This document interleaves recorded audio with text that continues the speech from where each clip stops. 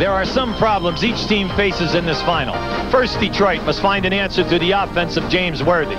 If Rick Mahorn is unable to defend him, either Dennis Rodman or John Sally will take over the defensive duty. The Pistons must defend Magic Johnson.